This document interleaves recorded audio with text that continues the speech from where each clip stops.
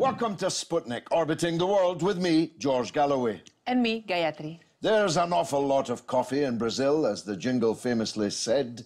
An awful lot of corruption in the political class, too. Almost every party has its leader either on trial, awaiting trial, or with charges looming. The one person not accused of any personal dishonesty is the president, Dilma Rousseff. So, of course, she's the one that's being thrown out of the office. In a fairly impressively executed maneuver, the Workers' Party presidency is no more. After 12 years, their 54 million votes swept aside. With the death of Chavez, the travails of Maduro, the defeat and now trial of Kirchner, are we beginning to see the end of the process in Latin America? Joining us to discuss this is Dr. Carolina Matos of City University in London. Dr. Matos, thanks for joining us. Let's establish this first. Is the Workers' Party presidency over, or is there any possibility of her coming back from the dead, as it were? That is a very good question, and that is the key of what the country is currently facing.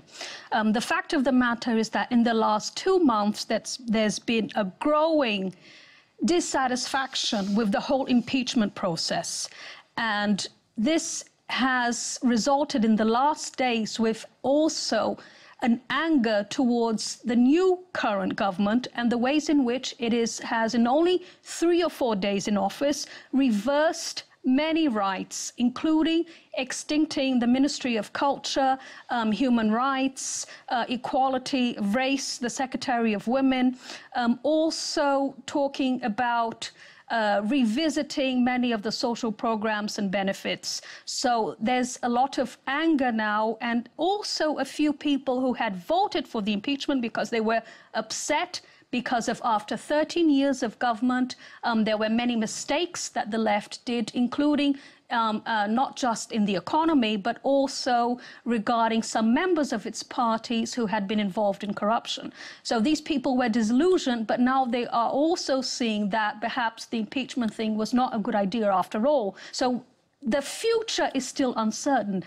There has been a serious defeat, yes, but there's also a perspective that this either could lead to new elections or to a possibility of her returning or to the continuity of Temer. What is certain is that Temer himself, the person who's now acting president of Lebanese extraction, like so many That's right. Politicians in Latin America in recent times, is himself facing exactly the same kind of corruption allegations, and there's a process underway that might well put him in the dock. And so that doesn't sound like a very stable situation to me. That's true, but it also looks like the High Supreme Court is not going to take that forward from what I've seen in the last few days. The fact of the matter is that the justice system has shown itself to be very biased and against the Workers' Party, despite of the fact that the car wash investigations have been good in many ways of having put some corrupt politicians in jail. The car wash operation being the Petrobras. Yes, that's right.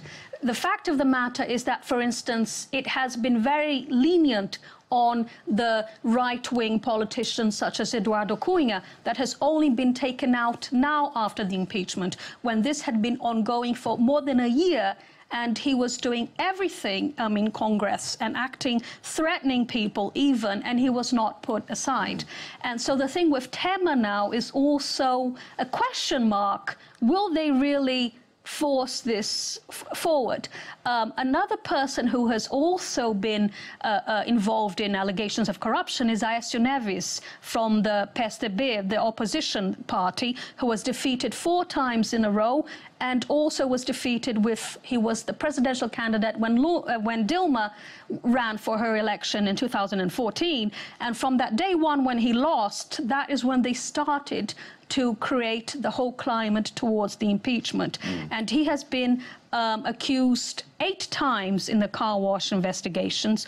Only in the last month did the Justice Court decide to investigate him, and they put this forward to the Supreme Court, but in one day they already suspended the investigation. So that means it's not going to continue. So this is another element that has emerged in this crisis, is the disillusionment that people have had with Brazilian institutions. When people were thinking that actually it was about cleaning the corruption process, it was actually something serious. Again, in the last months, people have started to doubt this, which is why The Guardian, for instance, in its editorial, highlighted that the whole Brazilian political system was the one that needed to be on trial, not just a blaming of one person. Of course, scorpions sting because they're scorpions, and right-wing forces act in the way that they do because they are right-wing forces. I'm more concerned with looking at the Workers' Party and its mistakes and shortcomings, because that's of Brazilian but also wider importance. Right. Now, I was struck as someone who lent $200 to Lula in 1983. Now think of the interest on that. I was struck by the fact that the Workers' Party today has only around 1 million members in a population of 200 million. British Labour Party has getting on for 1 million in a country that is a third of the smaller, size. yes. Why is the Workers' Party not bigger? Why has the high hopes of Lula's initial political entry into power appear to have dissipated so much that not one worker in Brazil is on strike over all this? Not a shot has been fired in defense of the Workers' Party government.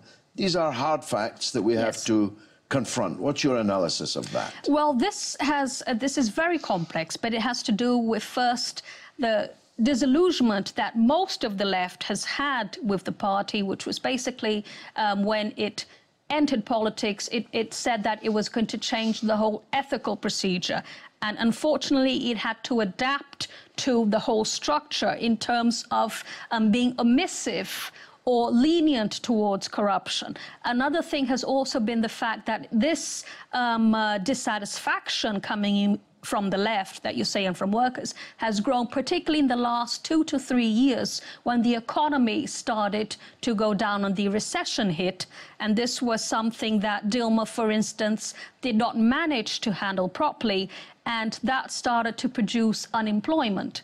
So you combine that recipe of corruption allegations, a strong also campaign coming from the right, taking the advantage of that, plus a media coverage highly questionable and partisan, including journalists, former journalists like myself and others who have been brought up with a professional, objective mainstream journalism, criticizing from inside the mainstream media, resulted in this explosive sense that in order to solve the problems, the impeachment was the best solution. So it's a combination of factors, right? And the assessment of the good things that the Workers' Party have done in the last decades also have been minimized in the mainstream media. So the perception was much more the negative than the positive. And this culminated in the lack of support. But as of what I've said in the beginning, what has happened in the last 2 or 3 months is that people are waking up to the reality of how the situation's much more complex than a black and white scenario of the good guys and the bad guys. Well, on the subject of black and white, Gayatri had a point to make about the makeup of the new cabinet.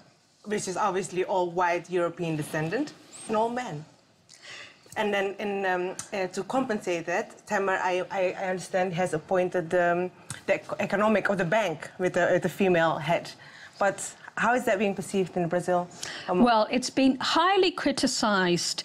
And the thing is, as I mentioned before, when I talked about the campaign of the right, we need to understand the difference between what the right in Brazil is, the conservative sectors, towards what the right is in Europe and in the UK. Yeah. What you have there in Brazil is a right that is extremely traditional, conservative, with values that date back, some argue, to the 1960s of the dictatorship, or we can even take this as far as the 19th century. So the views of women, for instance, are traditional views of women's role in society. This came out quite clearly when Dilma was put aside, with stories in the mainstream magazines talking about the future First Lady of Marcela Temer and how beautiful and from the home she is.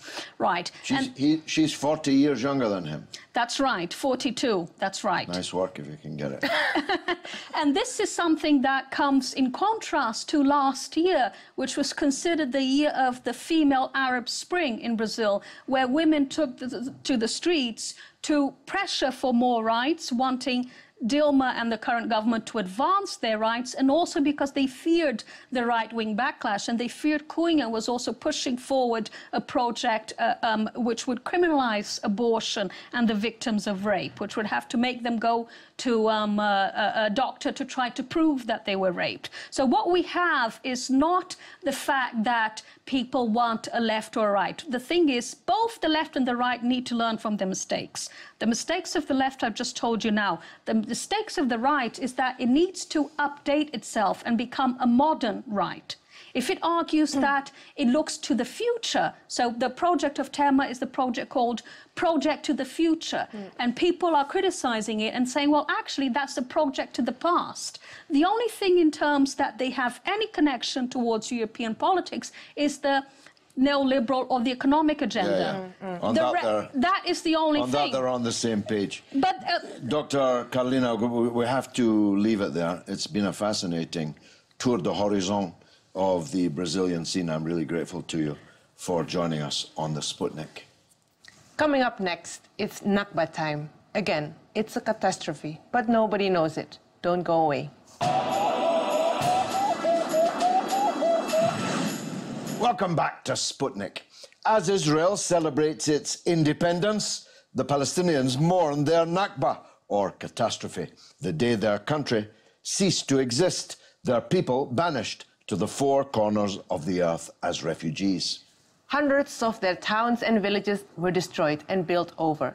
Thousands were massacred to make the others flee, and they did. 800,000 Palestinians were driven from their land and homes and were never allowed to return, though they remain the legal owners of that land and property. In the 68 years since, their numbers have become more than 13 million. Next year is the centenary of Britain's authorship of this catastrophe. Perhaps it will get some attention then. It certainly isn't now, except for here. With us to discuss it is Palestinian academic and journalist from Gaza. Welcome, Yousef Alhelou. Yousef, first of all, for the viewers, succinctly describe what happened in the Nakba. Well, the Nakba, the catastrophe that started in 1948, marks the expulsion of the indigenous population of Palestine at the time. Zionist militias, the Argun, carried out massacres, forced people to flee their homes and towns.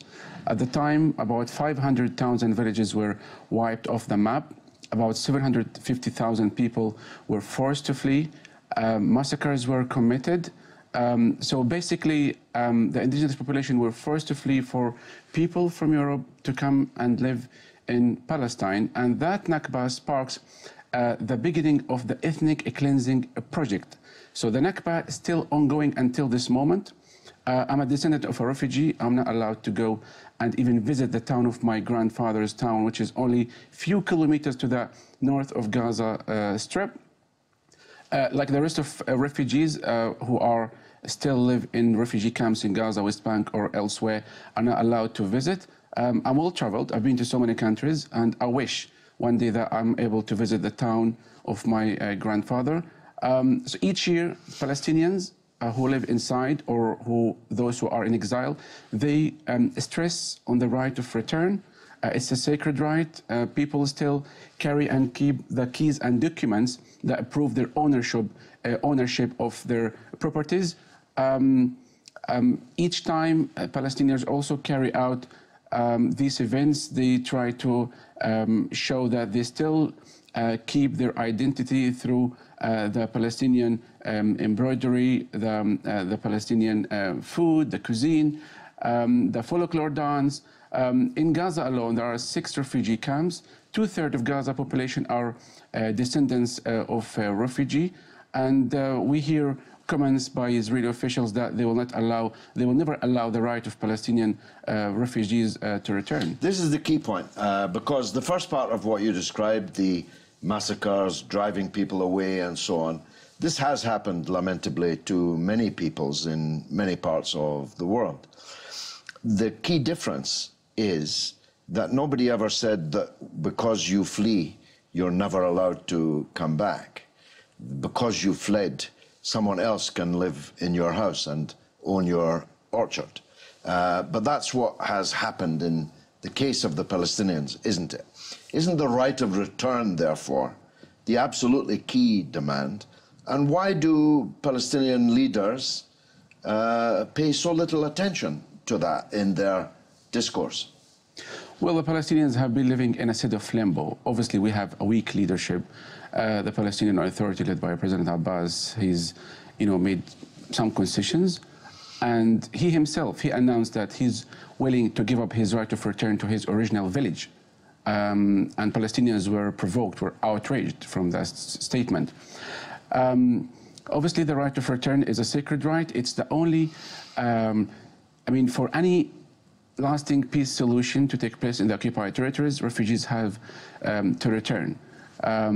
Also, Palestinians came up with the idea of one-state solution because the Israelis keep refusing this option, saying that the demographic level will be in favor of Palestinians, but it's not our problem in the first place.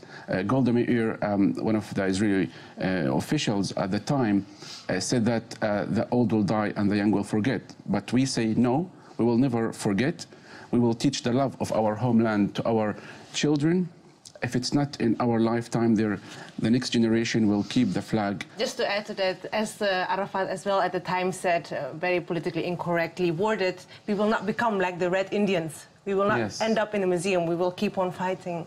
Yeah, at the time, they claimed, the Zionist officials claimed that Palestine was a land without a people for a people without a land. But why should we pay the price of what happened to our cousins, to the Jewish people in Germany at the time?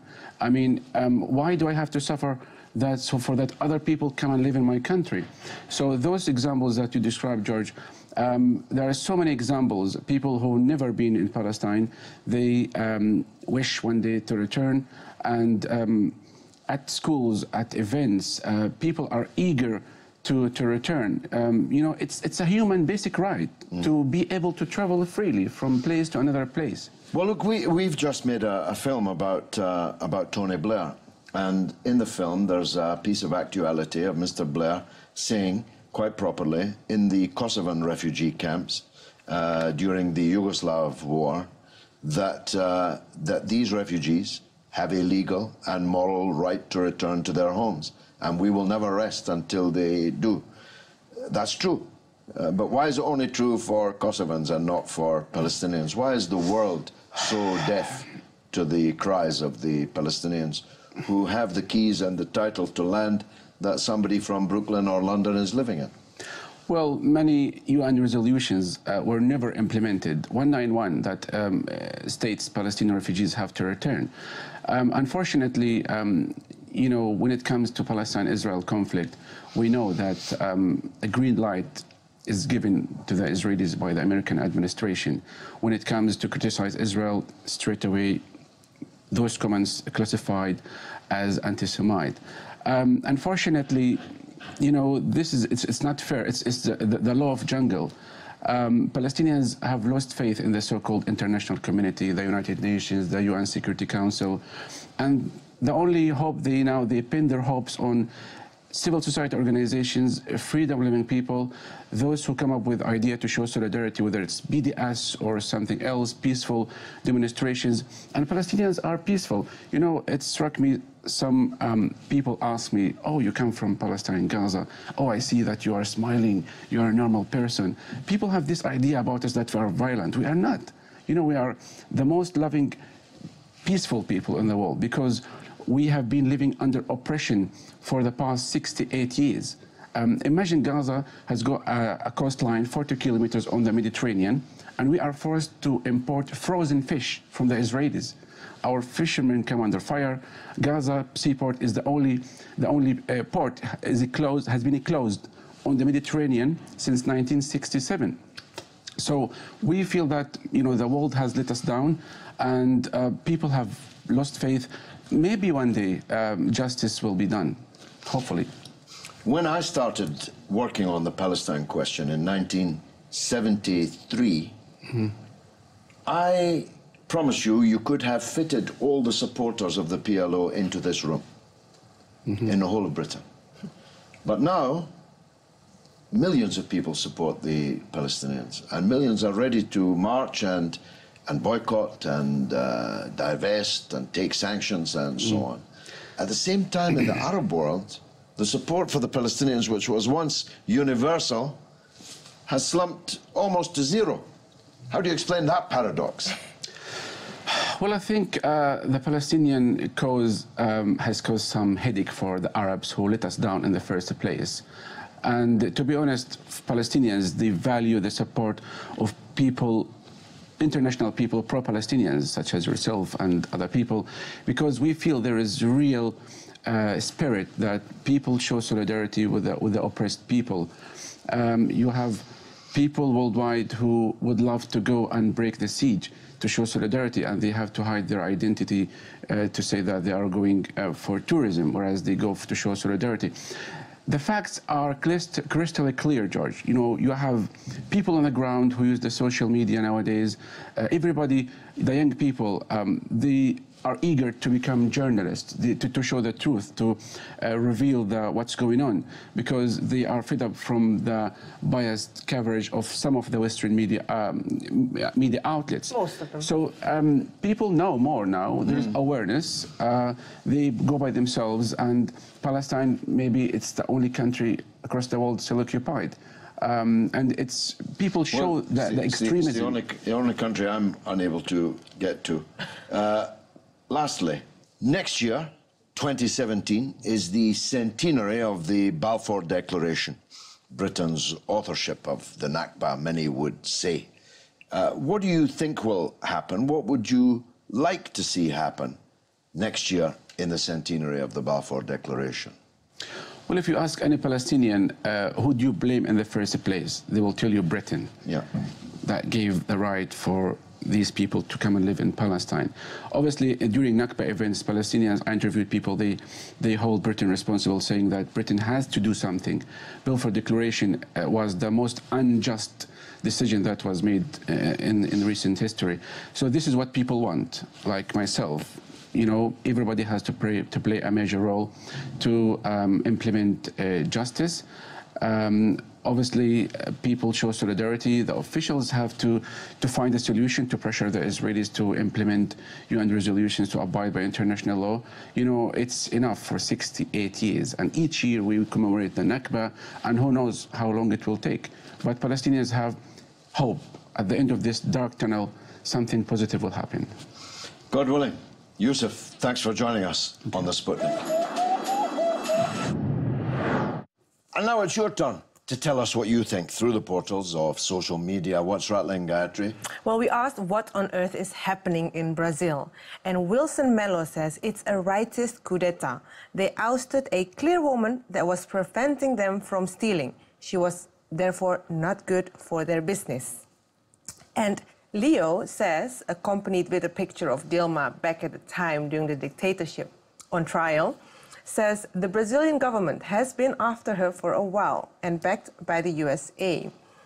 It's interesting that neither Russia nor China nor many Latin American countries have yet recognized this coup d'etat government. Yeah. And who knows, it might not yet be the final story.